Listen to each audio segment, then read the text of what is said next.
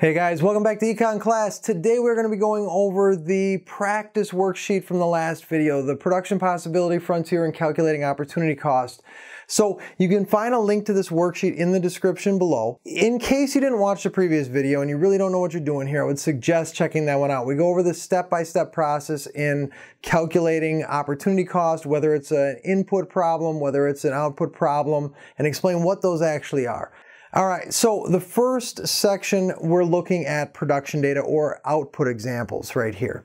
So when it comes to output questions, the easiest way to remember is what you sacrifice divided by what you produce. So the table below gives us a number of tasks, changing a car's oil and then changing a car's brakes within a 1 hour period. Complete the tables by filling in the opportunity cost of each of the stated tasks. So the first thing we're going to do is plot these production possibility frontiers. Okay, so we get the information. They're working at a mechanic shop. We got oil changes and brake changes. Jacob and Patrick. Jacob can do 5 oil changes per hour and 2 brake changes per hour. So we can throw that right up on a production possibility frontier. We got Jacob's constant opportunity cost curve right there.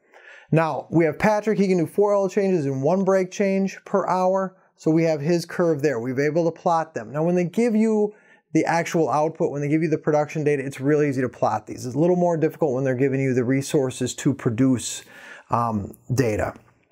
So now what we need to do next is get the opportunity cost. Now in order to do this, sacrifice divided by what you produce.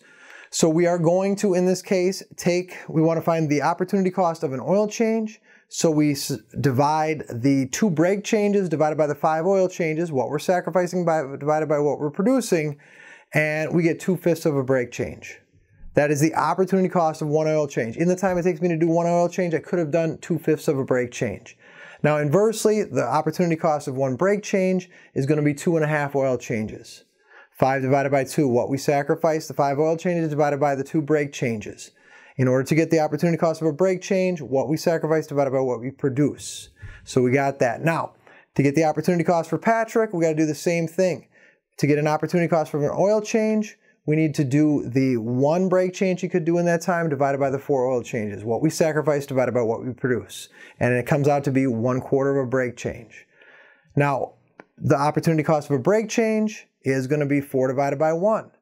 What we sacrifice divided by what we produce ends up being 4 oil changes. So in the time it takes him to change 1 brake pads, he can do 4 oil changes.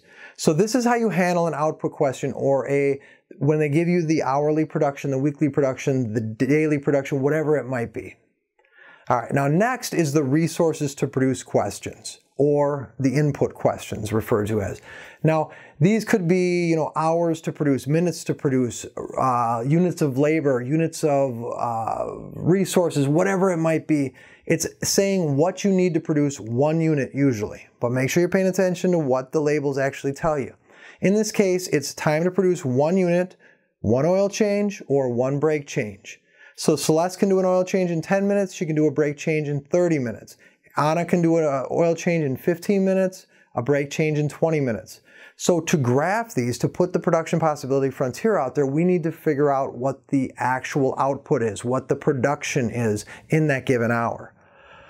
So in order to do this, we take our 1 hour time, 60 minutes, we divide it by the 10-minute oil change, and we come up with 6 oil changes. So we can get 6 oil changes per hour. And with brake changes is 30 minutes, so it's 60 divided by 30, 2 brake changes per hour. So in 1 hour of time, we can do 6 oil changes or 2 brake changes, and we can throw that up on the frontier right there. Now Anna, we can do 4 oil changes per hour, 60 divided by 15, or 60 divided by 20 for the brake changes, 3 brake changes per hour. So we can throw this one up there. Now, we've got those plotted. Now the real question comes with the opportunity cost. Now remember, this is an input question or an input data. It's telling us how much we need to produce 1 unit. So it flip-flops the formula. Instead of sacrifice to produce, now it is what we produce divided by what we sacrifice. So in order to get the opportunity cost for 1 oil change, we have to divide the 10-minute oil change divided by the 30 minutes of brake change, and it comes up to 1/3 of a brake change. In the time it takes to change oil, 10 minutes, we could only do 1/3 of a brake change. Now inversely, in the time it takes us to do 1 brake change, we could do 3 oil changes. All right, so it's what you produce divided by what you sacrifice. Now on to Anna. In the 15 minutes it takes her to do 1 oil change, she could do 3/4 of a brake change. And inversely, 20 divided by 15, in the time it takes her to do 1 brake change, 20 minutes, she could do 1 1/3 oil changes. All right, so that gives you the opportunity cost. So hopefully you understand that. If not, take a look back at this video one more time, check your answers. All right, guys, make sure you're checking out my other practice videos. I've got stuff on all different topics in micro and soon to be macro as well. So once again, guys, thanks for watching. I'll see you next time.